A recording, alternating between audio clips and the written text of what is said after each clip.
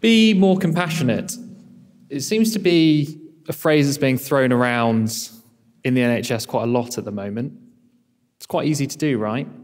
Not really, in my opinion. As individuals and leaders, we're kind of told to be like this, told to be like that. We go on lots of training courses, but as soon as we go back into the workplace and those stressful events happen, compassion and things like that go out the window, right? We feel like all that stuff we've learned in that training program or what people have been telling us, we can't really put into practice. But what if I told you there was a skill that you can develop yourselves and in your teams that can help you act and lead with more compassion? It can help your teams foster psychological safety, and actually it's been proven to be incredibly good for your well-being. So I'm going to talk to you about something today called psychological flexibility. So what is psychological flexibility, first of all? It's the ability to stay in contact with the present moment, even when we're experiencing unhelpful thoughts, feelings, or bodily sensations, but being able to choose behaviours that are in line with our values and the situation. Some of you might actually know about psychological flexibility because we use it as part of something called acceptance and commitment therapy, which is a therapeutic type of training that we do with our service users. But as an organisational psychologist, we've discovered that actually we can use those skills that we teach in that therapeutic training and put them into the workplace.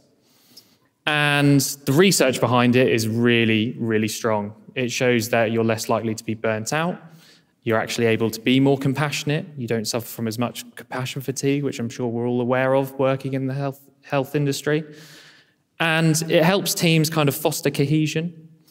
So I'm going to walk you through something today that can really help you sort of start your journey on building your psychological flexibility.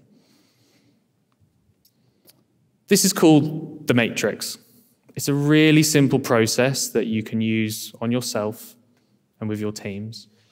And before we walk through this, one of the main things about psychological flexibility is noticing, but with kindness and curiosity and in a non-judgmental way.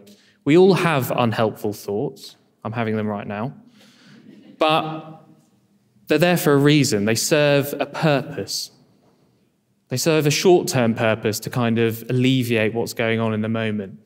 But with psychological flexibility, we want to move away from those thoughts and towards our values to actually serve us the long-term gains that we want to see. So my challenge to you is to think about a really challenging time coming up in the workplace in the next week. We've all got them. Here's some examples. What about giving this presentation? What about that really challenging meeting you've got to go to? What about a challenging service user? What about a challenging member of staff that you've got to deal with? Okay, so once we've started to think about this, we're going to walk through how we build psychological flexibility in ourselves. So in the top left-hand corner of the quadrant, we need to think about what our personal values are. When was the last time you actually thought about your personal values? It doesn't really happen that often. But one I've mentioned today might be compassion. And a really important thing to think about here is a personal value is something you want to act on, not feel. So some of those might be compassion, some of it might be support, love, kindness. You know, in those situations, we want to be compassionate towards our service users, our members of staff, our family. And then we move down into the bottom left of the quadrant. And these are where we're looking at our away moves. So what's taking us away from our personal values in this challenging situation? And we need to think about those unhelpful thoughts, right? So what unhelpful thoughts appear? What about feeling like an imposter? I'm having that quite a lot as we speak. What about feeling really nervous, anxious, those really unhelpful thoughts of kind of, what am I going to do? What's going to happen? Are they actually going to listen? And then we move into the bottom right-hand corner of the quadrant. And this is about looking and understanding and noticing what behaviours arise from those unhelpful thoughts. So what do we do when we start feeling like an imposter, maybe when we're in this situation? Do we start getting defensive? Do we eat loads of biscuits just to relieve that?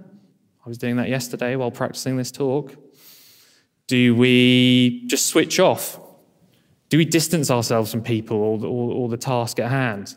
This is all about noticing with kindness and curiosity, because we do this for a reason. But while we work through the ACT matrix, you'll notice that these things are taking us away from our personal values. And once we get into the top right-hand corner, we're looking at our towards moves. And this is thinking about those actions that you can take as an individual, or if you want to do this with your teams as well, that's going to move you towards your personal values. So let's say, for instance, we're looking at a personal value of compassion. What actions can we actually take in this difficult situation to move towards that personal value? Maybe we could ask people simply how they are. Maybe as leaders and individuals, we're too busy all the time, that we're constantly in a reactive mode and we're always trying to fix things. Why not make some space for yourself? How many people at the start of the week looked at their diary and their calendar and went, I'm literally in back-to-back meetings all week, or I'm dealing with many things. Where's the space for you? Where's the space for your teams? Now, with the ACT matrix, it's a journey. It's a really difficult thing, actually looking at ourselves. And those small actions can really make a difference. So I've just led you through a really simple tool that I want you to go away and use. And I want you to kind of try it out with yourself at first, maybe with your teams if you feel secure about it, and let me know how you get on. Psychological flexibility is a really important skill, especially in the 21st century of work, which is really complex.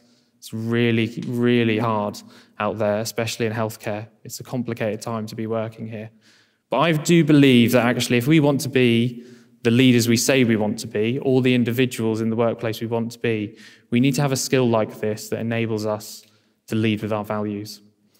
So my challenge to you is to go out there, try the tool, see what happens, and give me some feedback, because actually, unless we develop it and do it together, we won't get anywhere. Thank you very much.